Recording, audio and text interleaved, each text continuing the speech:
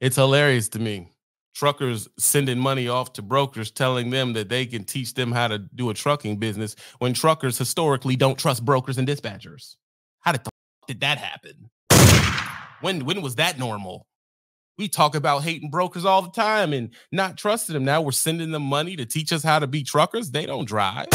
What are we talking about? And right now, since y'all are messy, y'all try. Well, who is he talking about? Take a pick. They're everywhere. You must have zero self-awareness to believe you're supposed to be owning a $3 million company. But you can't keep your personal finances together. You believe you would have the commitment that it takes to run this company, right? And you can't stay with your woman. You can't stay with your man. You don't have a commitment to stay to the person you vowed to stay with. And I'm supposed to believe you're going to do the right thing when it comes to this company. You don't have the freaking honesty not to cheat on your person when you're on the road. We know y'all are cheating. What are we talking about? You're out here lying and cheating on your old lady, lying and cheating on your old man on the road. But we are supposed to believe you're not going to lie and cheat on the books when you get all this money. That's what we're supposed to believe. That's what Freightliner's supposed to believe in giving you that truck. That's why they don't want to give y'all that truck. They want you to go through the regime because they don't trust you. Because you went out for the past 5 years and you got a bunch of LLCs defaulted. You got a bunch of PP loans, spent it on the wrong thing. These are the people that are trustworthy that we supposed to go to and be selling businesses to and all that stuff. What are we talking about? That makes no sense. You have proven to not be trustworthy. Proven. That's why these companies, you go to the dealership, there's all these rules. Rules don't show up out of nowhere. Why would these companies and these trucking places or these dealerships have all these rules on you getting the money and them getting paid? It would behoove them to give it to you, but you have proven that you're not trustworthy to do so. And then you come up to me and ask me what? TB, should I stop my comfort for the job and go out there in the owner-op world? Really? Really? Who are you going to do business with? Because I know all the different gurus out here tell you that it's, go in here and you just make some calls. It is not that easy. Get out of here, man. If it was easy, everybody would be doing it.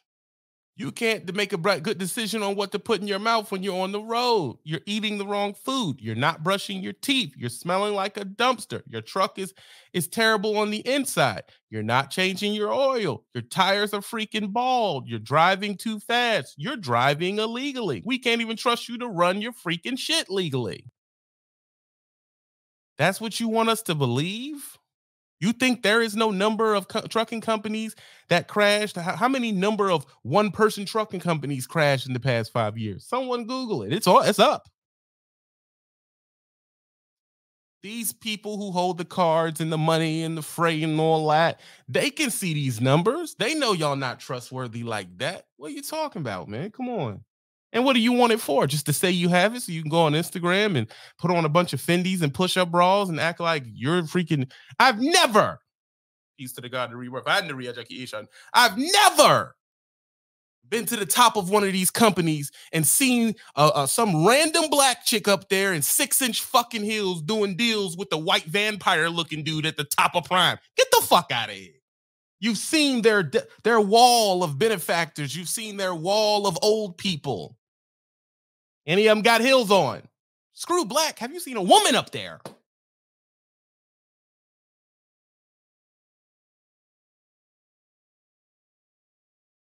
Look at that. Go to their website. Look at the companies that have all this freight. What do they look like? Old white people. And these are the people we think that are going to look at you and your Gucci jumpsuit and say, I'll trust you with my freight account. Get out of here. The people sitting up there with the freight making the decisions, they don't even want you parking your truck in their neighborhood, let alone they're here to do business with you. Stop it, man. It's a lie.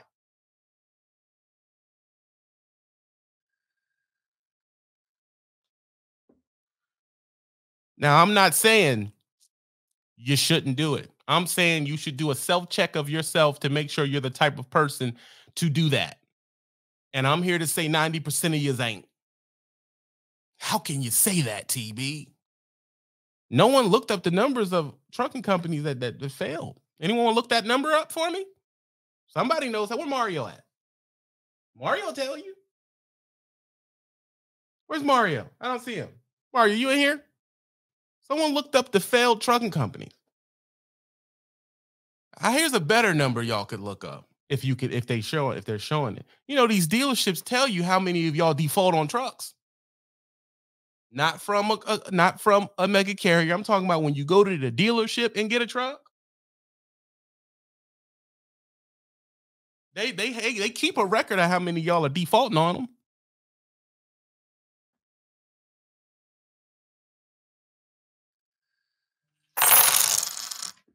What we talking about here?